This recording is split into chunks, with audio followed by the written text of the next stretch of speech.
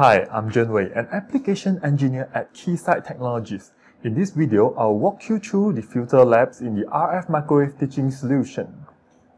In this lab, we have a 5G band entry downlink receiver that requires a band pass and low pass filter.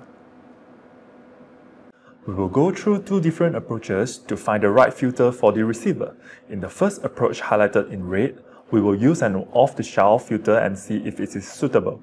In the second approach highlighted in blue, we will start from scratch by synthesizing, simulating, measuring, and finally comparing the design to the specification.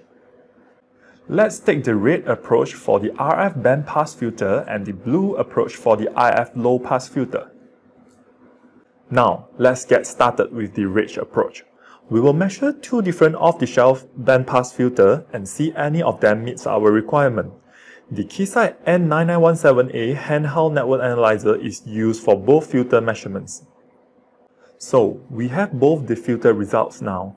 I have compared them with the design specification, and the filter at the right is more suitable because it meets all the insertion loss and band rejection requirements. Let's look at the other approach.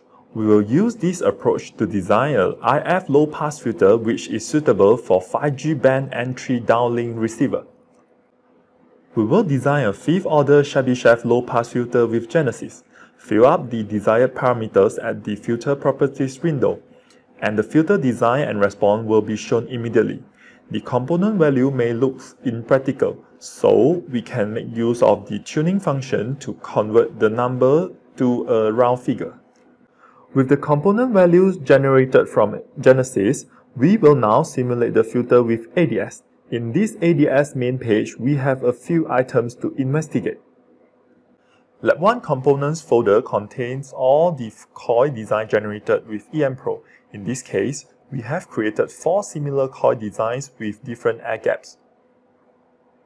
Inductor simulation folder contains the layout simulation of the coil and 3D design drawings. The coil simulation will help you to understand the inductance response across frequency. Take note that this particular inductor design becomes capacitive at 690 MHz. So, the coil is now built into the filter. Similar to the coil, we are able to look at the filter layout and 3D design in the filter design folder. Does it look like what we had synthesized earlier? 2 inductor coils and 3 capacitors. Let's now look at the filter simulation result in the filter simulation folder. It looks great, doesn't it? Now, let's compare with Genesis simulation result. The cutoff frequency actually shifted. It is due to the parasitic capacitance around the inductor pad. By fine-tuning the capacitance, we can ensure both Genesis and ADS result match.